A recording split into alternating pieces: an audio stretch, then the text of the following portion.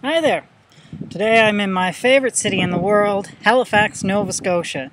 I'm up here on Signal Hill in the heart of downtown Halifax. It is a typically Haligonian day today with the lovely fog for which this city is so well known. Lots of snow on the ground. I just saw Gray off on the plane to Toronto, so he's heading home safe and sound. Now today, I want to talk about something that a lot of people have asked me about. So is why two spirits need their own name. Some people have asked me why aren't two spirits already covered under the existing categories of lesbian, gay, bisexual, transgender. To a lot of people, it seems like this LGBTT2IQQAPPMSMRF alphabet soup is getting kind of out of hand. Do we really need all of these labels? And, you know, why can't Native people just be gays and lesbians like everyone else? So today I want to explain a little bit about what the term actually means and hopefully answer that. So first of all, the reason why we need the word two-spirit is because it really doesn't mean the same thing as lesbian, gay, or bisexual or transgender. The reason that is that all of the pre-existing English words that describe sexuality and gender originated in the Indo-European binary gender system. These terms describe relationships and social roles within this specific cultural context, and they assume a particular worldview and a particular understanding of sex and gender that is specific to that context. Traditional First Nations gender systems are not the same as traditional Indo-European gender systems. For a start, they mostly aren't binary. Most First Nations cultures have long-standing traditions of socially recognized third, fourth, or fifth genders, or of fluidity between the genders. So in this context, a two-spirit isn't a man attracted to men or a woman attracted to women. They are a man-woman, something other than man or woman, a two-spirit. The social roles of man and woman are central to gay, lesbian, and straight identities, as well as to terms like homosexual, heterosexual, and bisexual. In a context that recognizes more than two gender roles, these labels just aren't always going to be applicable. Likewise, labels of transgender, transsexual, transvestite, trans means to cross from one state to another. These terms don't accurately describe a person who exists in both states simultaneously or in a third state.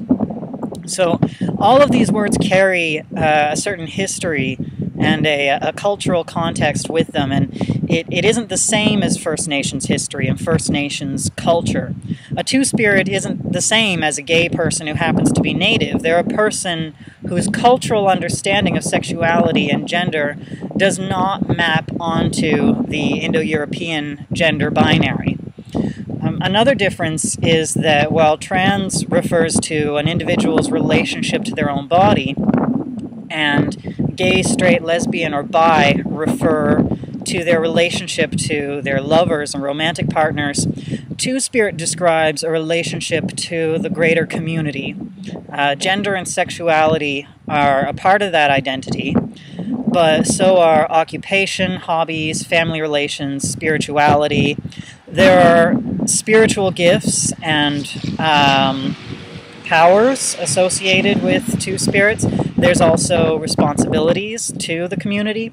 The exact roles and traditions change from one nation to nation, and two-spirit is also an umbrella term that encompasses a wide variety of both traditional gender roles and contemporary expressions of First Nations gender and sexual variety.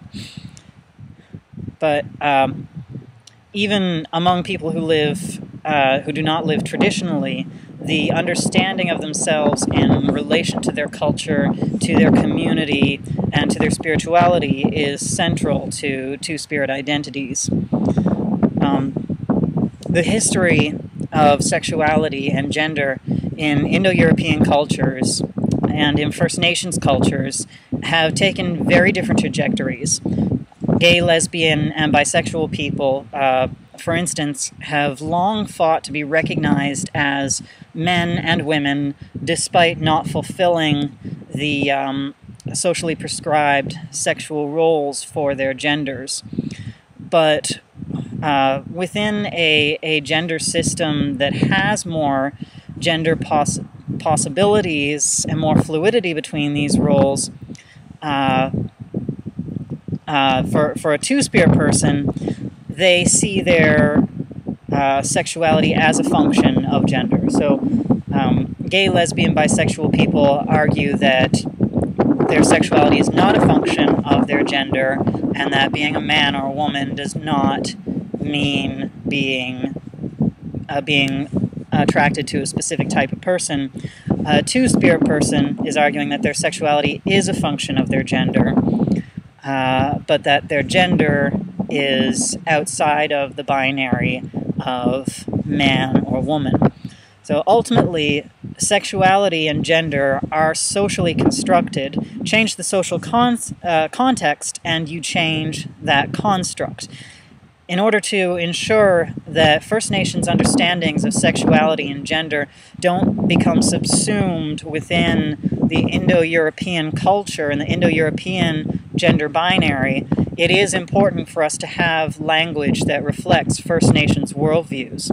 That's why we need to keep the 2 in LGBTT2IQQ.